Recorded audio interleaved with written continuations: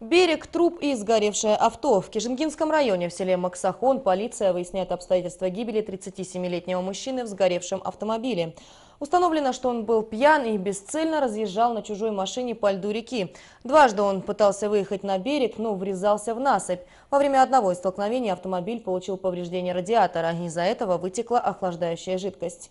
Во время второго столкновения автомобиль забуксовал в песчаной насыпи, после чего мужчина попытался выехать с данного препятствия, однако по вероятности, скорее всего, был допущен перегрев двигателя, после чего мужчина пересел на заднее сиденье автомобиля, где уснул.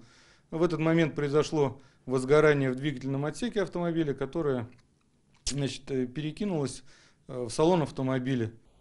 Так как мужчина находился в состоянии алкогольного опьянения, он не смог вовремя проснуться и покинуть автомобиль, в результате чего погиб.